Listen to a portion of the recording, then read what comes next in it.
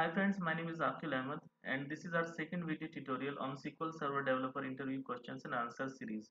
So let's continue on this one. So our first question is, what is normalization?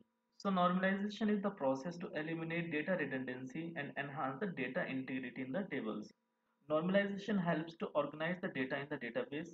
The core idea of database normalization is to divide the tables into smaller subtables and store the pointers to the data rather than replicating the data itself. There are different kind of normalization forms that we will cover in the next question. The next question is, what are different normal forms? So there are different normal forms available and the first one is the first normal form. The first normal form simply says that each cell of a table should contain exactly one value. So sometimes you might have seen that there can be multiple values present. For example, in the name column, we can have the first name, comma, last name.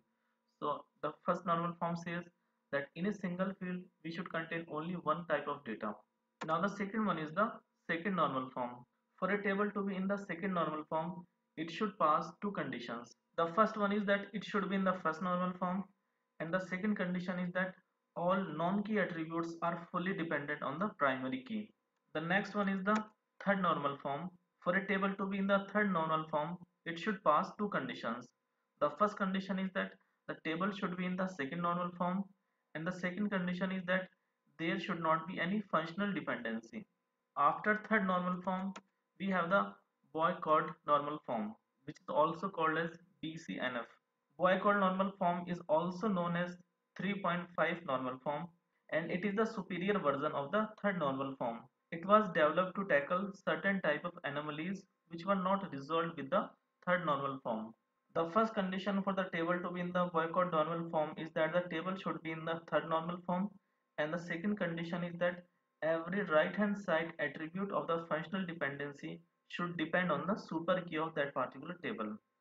Next one is the fourth normal form, and for a table to be in the fourth normal form, it should be in the boycott normal form, and the second condition is that it has no multi-value dependency. And the last one is the fifth normal form. A table can be in the fifth normal form if it is in the fourth normal form, and the second condition is that it cannot be subdivided into smaller tables without losing some of the information. Now our third question is, what is denormalization? Denormalization is a technique used to merge data from multiple tables into a single table that can be queried quickly.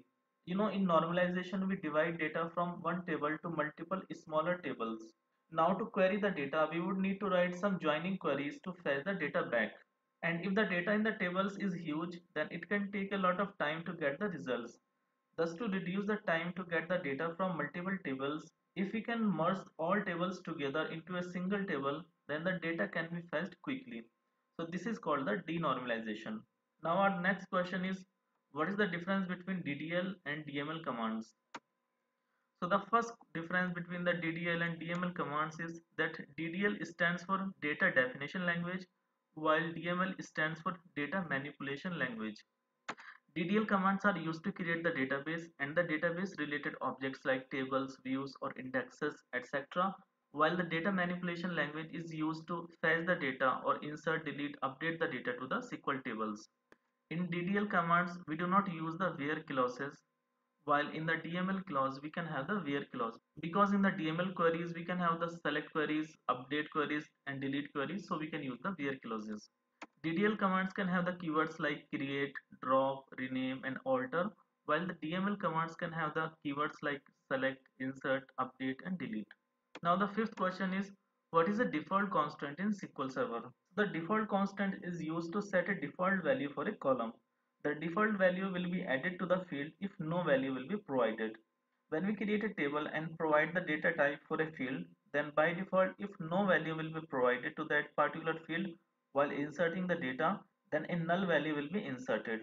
And if you do not want a null value to be inserted and want some other default value like a blank string for varchar and nvarchar data type and a zero value for a numeric data type to be inserted, then you can use the default constants for these scenarios.